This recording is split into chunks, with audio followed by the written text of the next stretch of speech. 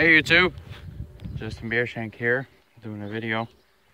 Just came out of the field with our 416 John Deere plow and the good old Ollie 1755.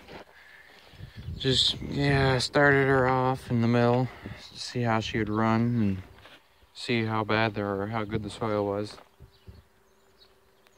And what is that? Huh. Some shoelace or something. That's weird. But yeah, I gave her a swirl and she did pretty good. I mean, it had paint on it, you know, the moldboard paint or the implement paint for after it scours. But these haven't scoured yet though. That's the only thing I'm worried about. Probably put some more grease on them. They might turn a little hard still.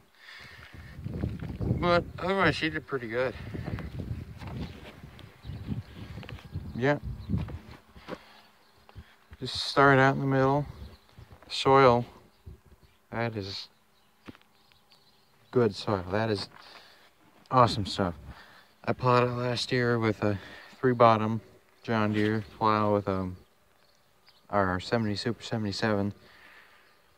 I mean, very good. Sticks together nice. No, not much clay in it, and it's even pretty close to a creek. So, yeah, she's starting to scour. Just these parts. Front one's pretty much getting full of scours. I haven't tried this thing yet, the Harrow, but I probably will. Yeah, we got our left duals on the Oliver. Today is, what is it? April 3rd. So, yeah. So my dad, he's out over yonder in that field way over there. And he is currently applying anhydrous. So, and it's doing pretty good. I just quit because it started sprinkling here. But I might go back out later. But yeah, this is probably her first time ever being pulled this hard. I mean, she's pretty warm in here. Yeah, we were having troubles with the, I can't think of the name, injectors.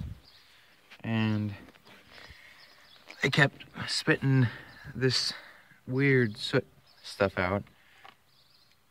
So we were thinking, we had a guy come, he thought they were just bad injectors, but we think they're